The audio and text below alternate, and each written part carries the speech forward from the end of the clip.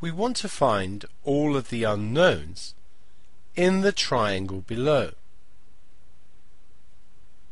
Here we have a side that we don't know.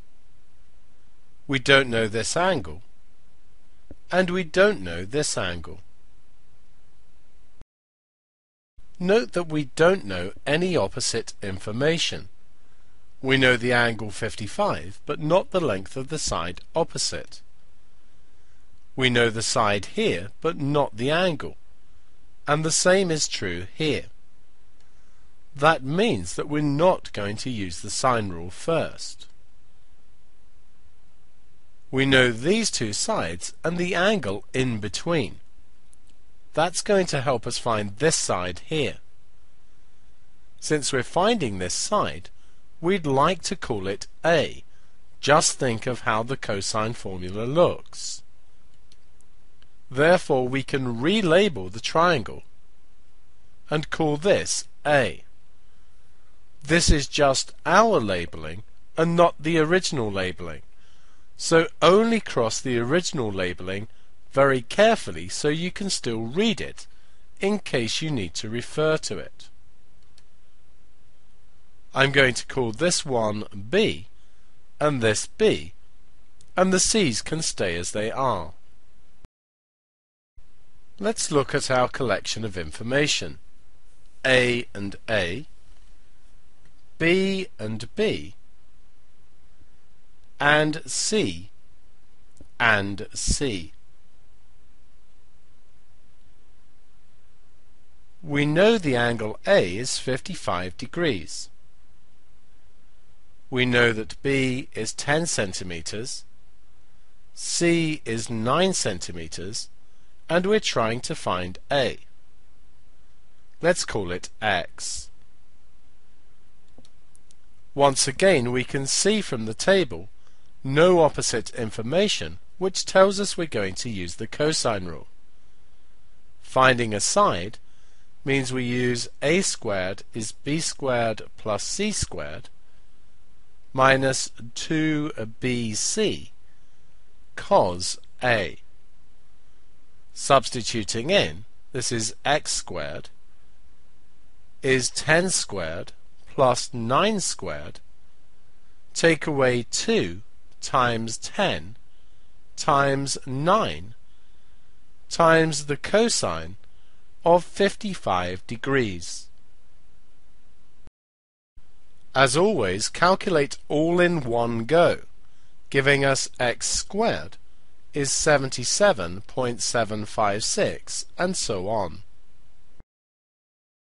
Square rooting both sides gives x is 8.817, and so on.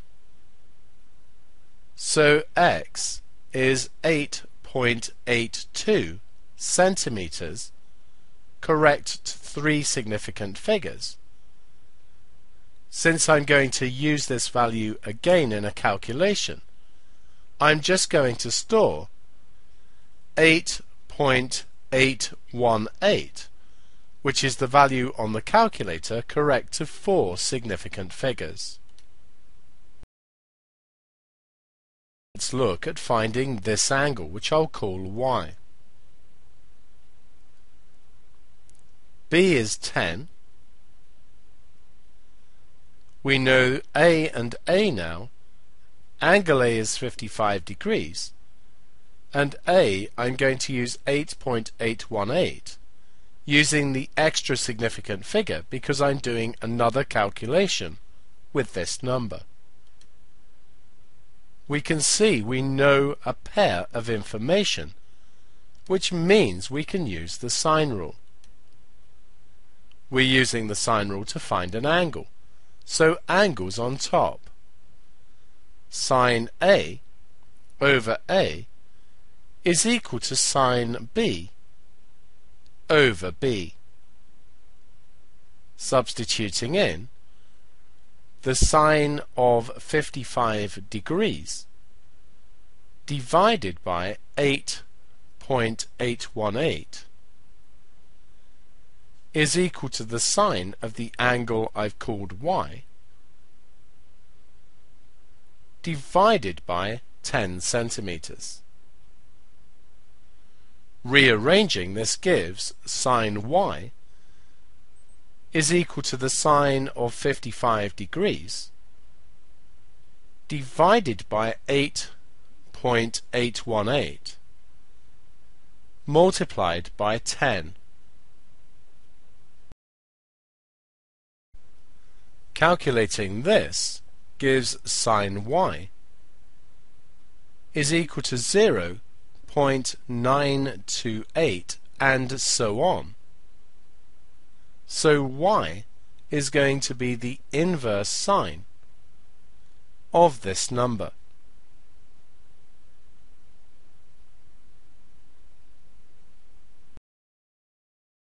So y is equal to 68.3 degrees, correct to 3 significant figures. We need to find this angle here, which I'll call Z.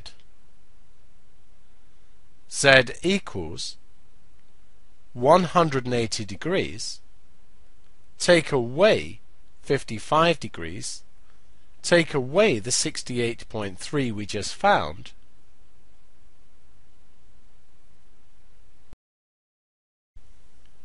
giving us 56.7 degrees.